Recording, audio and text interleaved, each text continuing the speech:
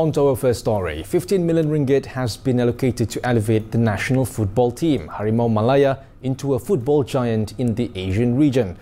Prime Minister Datuk Seri Anwar Ibrahim said the move was also to ensure that Harimau Malaya could guarantee the welfare of its players and employ the best managers and coaches. Saya akan peruntukkan daripada kerajaan, Kementerian Kewangan, 10 juta ringgit dan saya dah dapat komitmen dari syarikat-syarikat 5 juta. Tapi 15 juta itu khusus untuk, bukan untuk persatuan, untuk pasukan Harimau Malaya.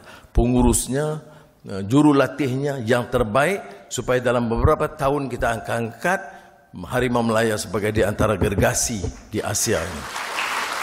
During the Finance Ministry staff gathering today, the Prime Minister said he will hold a meeting with the Football Association of Malaysia after returning from an official visit to Russia to attend the Eastern Economic Forum, which runs from today to Friday. He will also ask Youth and Sports Minister Hannah Yeoh to immediately coordinate the allocation and assign a senior official of the Finance Ministry to ensure that all related financial matters are in order. Anwar also announced that he would personally monitor and assist in efforts to strengthen the Harimau Malaya team.